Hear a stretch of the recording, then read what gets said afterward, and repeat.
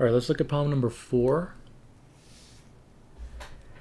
As a 15,000 kilogram jet plane lands on an aircraft carrier, its tail hook snags a cable to slow it down.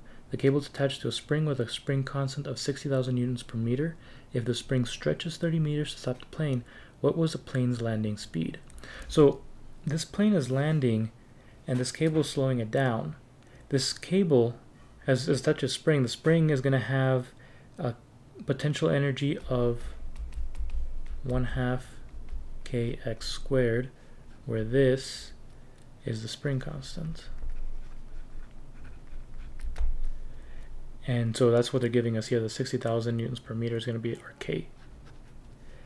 X is how much it stretches, so we have the 30 meters. And so we can figure out how much potential energy goes into stretching that spring.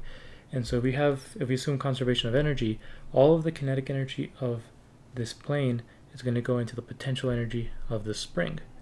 So the original kinetic energy is going to be its mass, 1/2 its mass, times the speed it was going, and that's all going to go into the kinetic energy of the spring, 1/2 kx squared. Well, I'm looking for this original v, so I'll isolate that.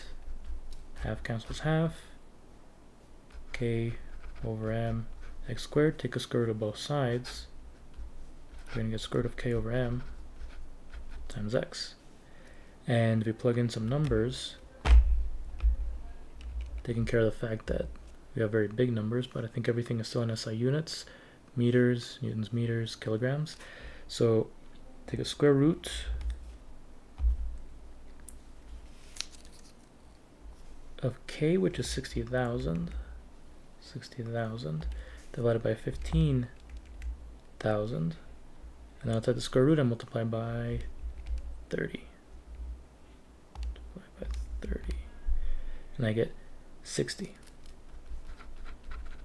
Which is what we have here. Done.